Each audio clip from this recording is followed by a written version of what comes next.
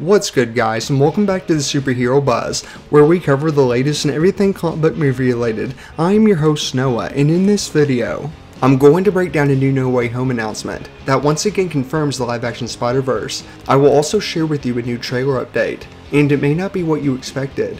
But first, if you could, hit that subscribe button so you can get the latest buzz and everything comic book movie related. This will also qualify you for my new giveaway. So watch till the end of the video for the rest of those details. Anyways, there's quite a bit to unpack, so need to say more? Let's dive right in. We just got the second Venom 2 trailer, which gave us a better look at Carnage in all his glory, but we're still waiting for the No Way Home trailer, which at this point could be released in 2030. All jokes aside, I think we're getting it shortly. It may be any day now, but when is the million-dollar question? That's if nothing gets delayed.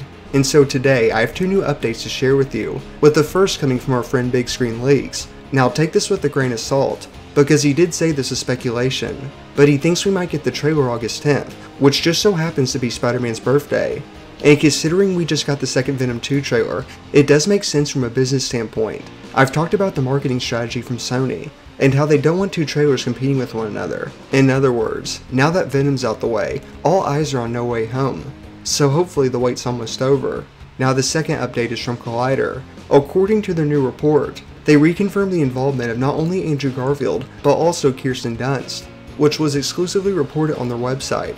And considering their credible track record, we can safely assume their counterparts will be in the movie, with those being Tobey and Emma Stone, which inherently confirms the live-action Spider-Verse, but we're still waiting on the official announcement, well, at least on Sony's end. Having said that, what are your thoughts on this? And are you excited for the No Way Home trailer? Be sure to let me know your thoughts down below. Now let's get into the giveaway details. I'll be giving away the first exclusive Superhero Buzz t-shirt that is now available in all sizes, and all you have to do is give this video a thumbs up, leave a comment, and subscribe. As always, thank you so much for tuning in. I will catch you next time.